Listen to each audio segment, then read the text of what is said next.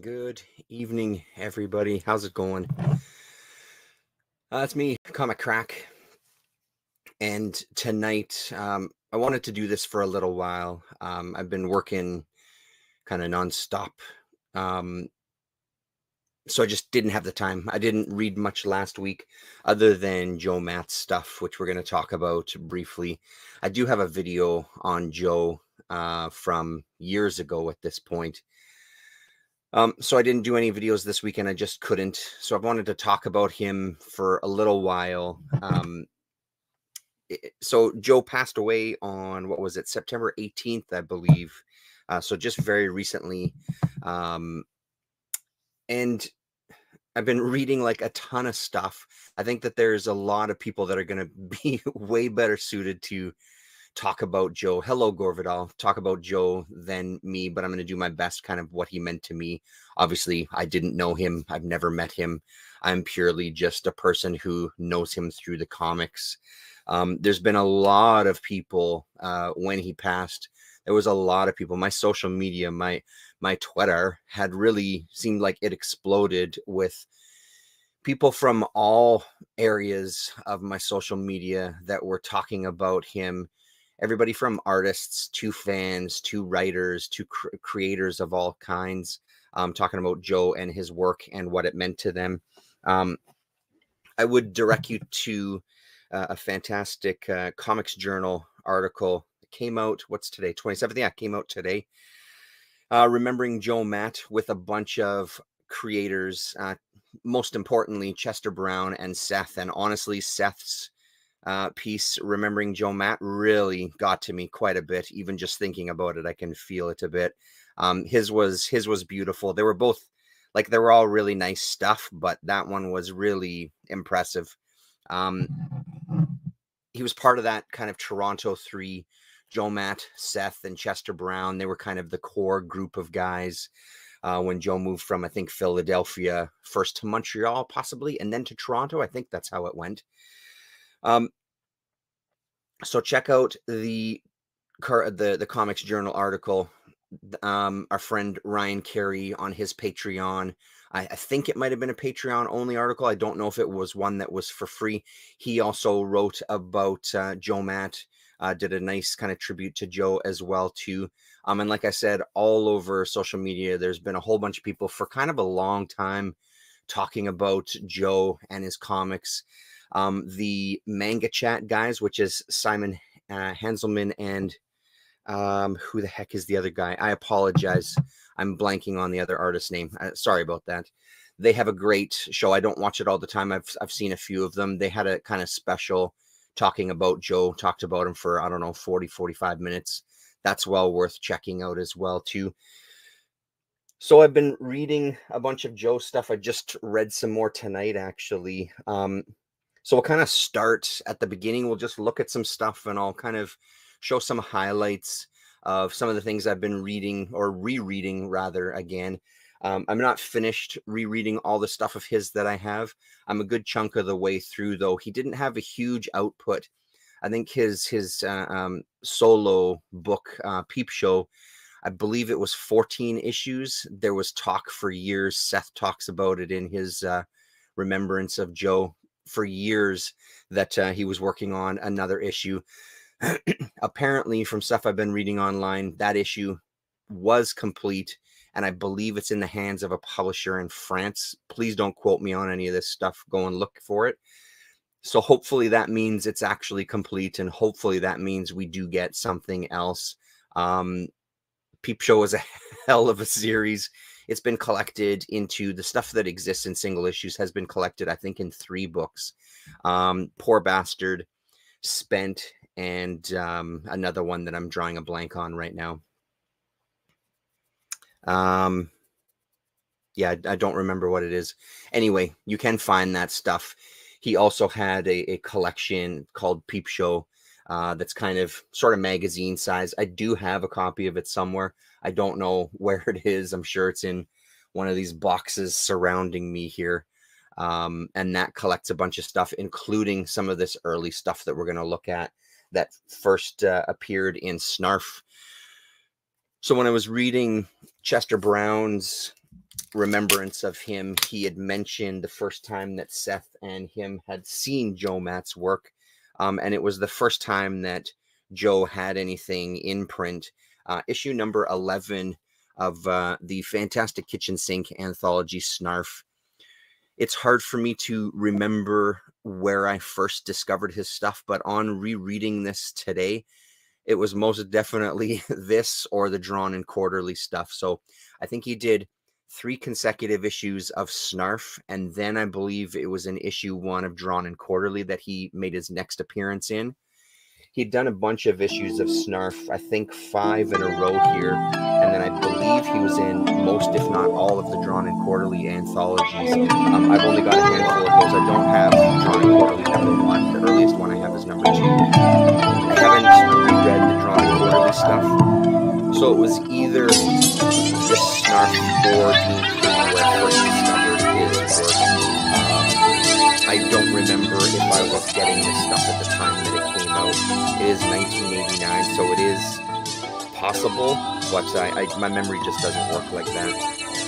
What I do remember about first discovering Joe's stuff is the impact that it had on me, like right from the get-go.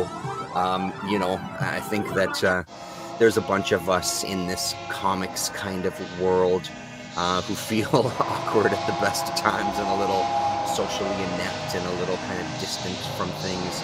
So Joe, like a lot of the autobiographical cartoonists, especially in the underground and alternative scenes, their honesty was refreshing, terrifying. It kind of made you feel okay. Hello, Daryl D. It kind of made you feel okay with the shit that you were dealing with. If someone was kind of bold and brave enough to kind of pull the veil back on things that they were going through and things that they had done. Chester does talk about that blurring the line of like, was this Joe Matt? Of course this was Joe Matt. Were there things that maybe weren't 100% true? Yes, and he tells a little funny anecdote about when Joe kind of first does a comic strip of when he first met in person Chester and Seth. Chester talks about, we met him both at the same time, but he portrayed it as he met Chester first and then met Seth. So kind of a funny little story where you think he's going to talk about something else, but really nicely done. They're both fantastic tributes. So this is from his first published work. And again, this early stuff from Snarf, I believe, was collected in that Peep Show. And right out of the gate, some of the things that you get from Joe, some things you first need to know about Joe Matt. This is what he looks like. This is what he acts like. He was raised Catholic. He's never had a relationship to speak of. So it just kind of goes point by point of things that you should know about him. And right out of the gate, you see some of his kind of trademarks, especially in the early strips, the arrows that appear kind of describing things and sometimes just blatantly calling him out. I think is really great stuff. And you get a little glimpse into kind of his neurosis, I guess, his neurotic nature. And of course, we get introduced to Trish, who's a big part of the early Peep Show and all of these early comics. She was an animator who lived in Montreal, and he went to live with her, kind of moved to Montreal to be with her. I think eventually they both moved to Toronto. And he talks pretty plainly about his relationship with her, so much so that in an early Peep Show issue, he talks about a time where he hit her, and apparently when that issue came out, that caused a real big stir. He also seems to be one of those creators, like some of the guys who maybe are the best at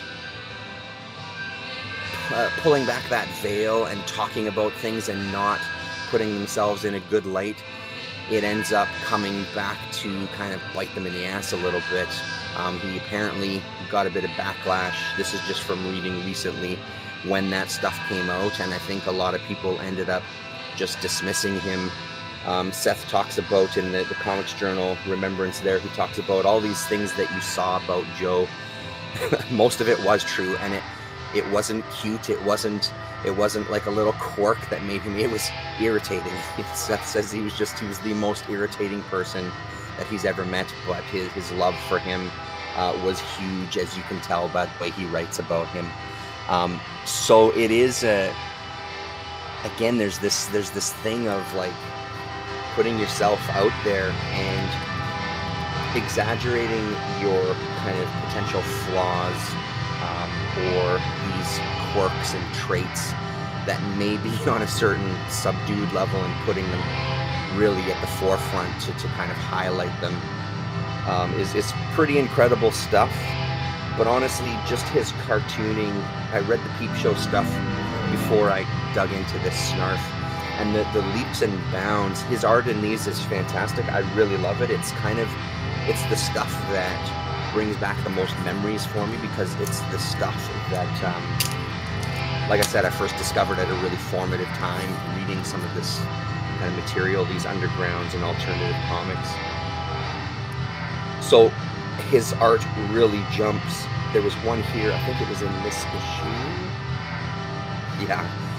So this is from Snarf with a Richard Corbin cover there, Daryl D. Issue number 12 of Snarf is what we're going to look at here.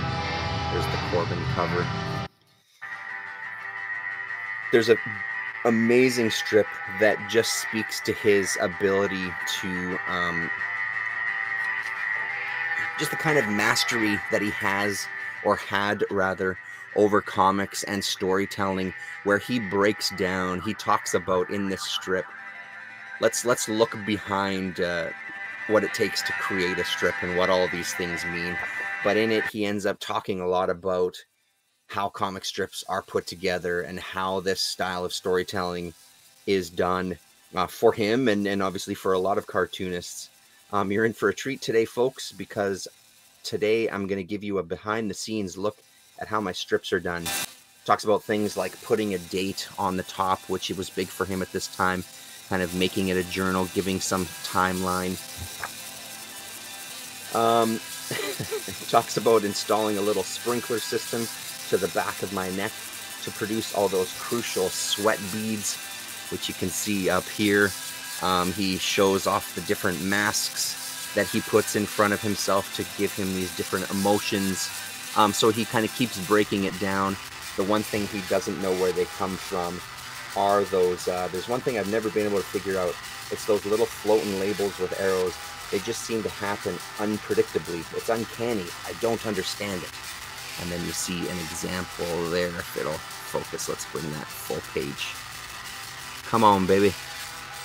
You know you want to focus. Anyway, it is there. And then finally, in this panel over here, we're inside the strip with him as he's looking out the window, again, breaking that wall to show us that he's sitting on the shitter as he's talking about us, or talking to us rather, and walking us through this creative kind of zone for him. So really got a kick out of that one. So when Chester and Seth read this issue, they were immediately taken with his art, moving away into his storytelling. So that led to them, meet this guy, we gotta meet this guy, and they became kind of an inseparable trio for quite a long time. We won't go through all of these Snarf, I just wanted to show you a few of those. And then issue number 13. 14 and 15 is where you can find more of Joe Matt's work in the Snarf anthology. So after issue number 13, he goes on to Drawn and Quarterly, and seeing it kind of in a magazine size. I know we've talked about this before, although it's worth talking about again.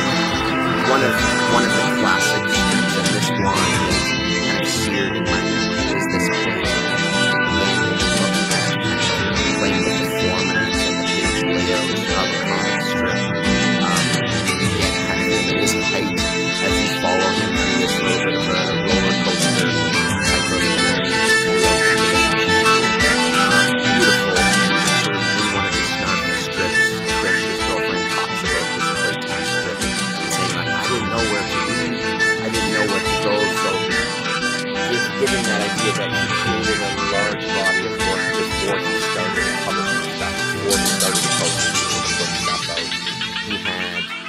who knows how much. I haven't looked into how much exactly he had before that first appearance in Snarf, but you get the impression that he had quite a body of work that he was working on just at home for himself. And I'm curious what the impetus was for him to finally go for it and approach some of these companies to put out his work. Let's see here. Yeah, here we go. And again, the beauty of dating things at the top is you can get that little bit of a timeline. Yeah, I'm not sure where my camera is in focus today, but hopefully you're seeing some of that. Maybe we'll try to bring it back a little more. The other thing that he did with some of these drawn and quarterly strips was the panel density just got, the pages just got more and more dense. As he tried to cram in as much as he possibly could on one page, but it always read. Him and his buddy, I think Kevin was his name, Kev, they used to talk in Donald Duck voices, so this is a whole strip of them just kind of communicating in that voice. And again, it works so well, it's funny. You can hear the voices in your head as they just talk about utter nonsense. Yeah, so I mean, the guy was amazing. Really, really amazing. And that's kind of what I wanted to focus on the most. Like I said, an awkward show myself for 98% of my life, still dealing with it sometimes. It was really great to read some of that stuff where this guy could look at his flaws and foibles and stuff and really just let it out there, seemingly from this side of the comic reviews, the magazines, seemingly deal with it in some way, even though I'm sure he dealt with things on a much bigger level personally that obviously I have no idea about, but I can only imagine. So the last thing we'll look at here, another one where I don't have all of the issues, but boy oh boy, am I on the hunt for this peep show. So this is peep show number 4. I've got what, 4, 5, 6, I think 6 issues of the 13. Started out kind of regular comic size, and this kind of had a few different arcs. Yeah, 60 years old here in Portugal. That is John Table. Read about it. I think it's probably common. With a lot of people, and see someone is too much.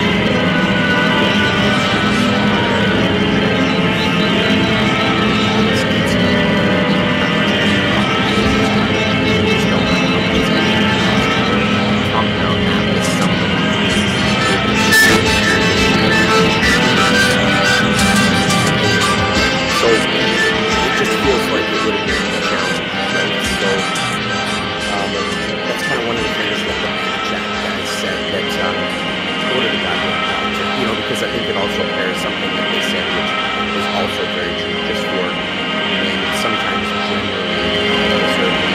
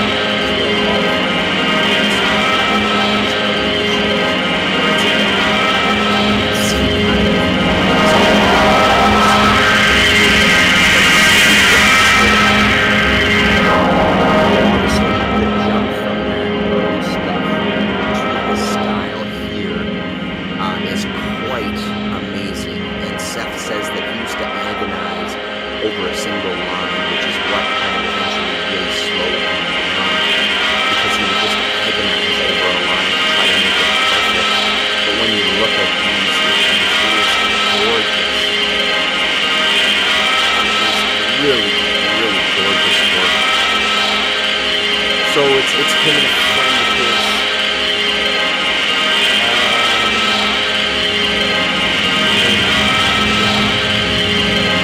Anyway, him and a friend of his, Fairweather. So Fairweather, poor bastard.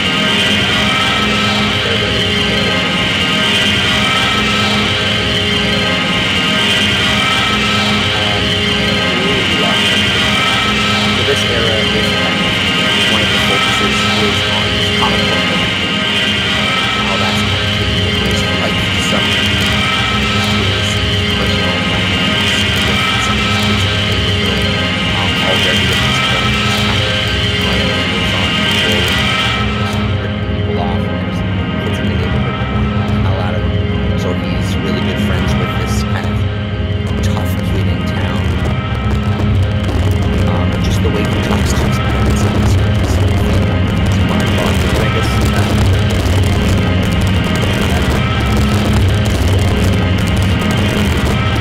These were incredibly fun.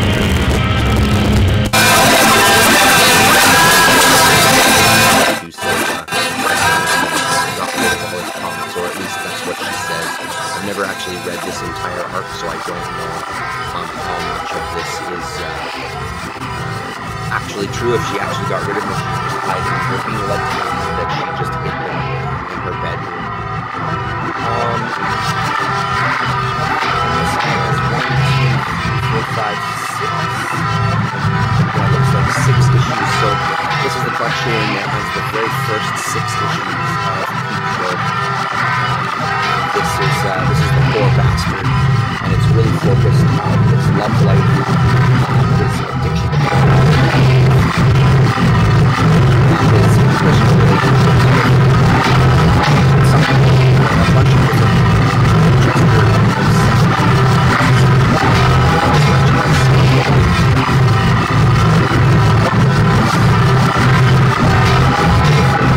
but again, it does a really good job of kind of blurring the line of he has this couple that he meets, and he writes very